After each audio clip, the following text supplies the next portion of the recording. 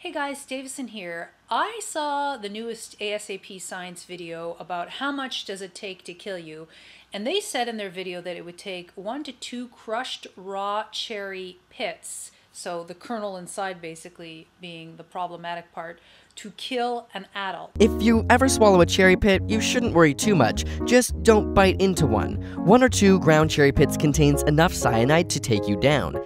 From what I have read online, that is actually false. It would take more in the range of 20 to 30 to kill an adult. And it's important that ASAP science be accurate because a lot of people depend upon it for reliable information and accurate information. So what I'm going to do right now is call the the Poison Control Center, which in this case will become the Science Control Center, and ask them, I just ate a cherry pit, the inside of it, will I die, and see what they say.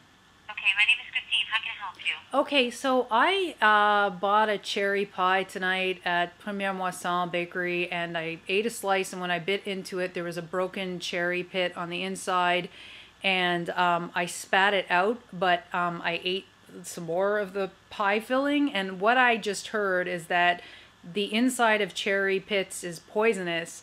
And I'm wondering, like, if there was any more, because there was that crushed seed that I bit into, like, how many cherry pits, the inside of it, would it take to make me seriously ill or kill me? Yeah, if you did ingest just about a piece of it, of the cherry pie, not likely to be a concern.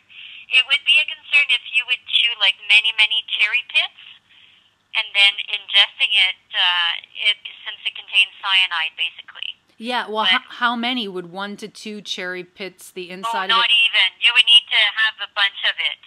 Okay, there's a video online right now that says that it would take 1 to 2 cherry pits, just ingesting the insides of 1 to 2, to kill you. I'm telling you that it's not a concern. Okay. You're calling the poison control, so... Oh, yeah, no, I believe you. I'm actually calling you. Yeah, no. And on the internet, there's good information and there's bad information. So I can assure you that with regards to eating a couple of them, it's really not a concern. Okay, so really, and you would have to chew on them and then ingest and swallow them. So is it true that it would take like 20 or 30 of them to do me substantial damage? Probably, but not necessarily? We don't usually necessarily give numbers like that because people usually do tend to be like taking your words with it, but usually like I said to you, you would need to ingest more than 10 to tell you the truth. Yeah, no, that's what I thought. Okay, so thank you very much for the information.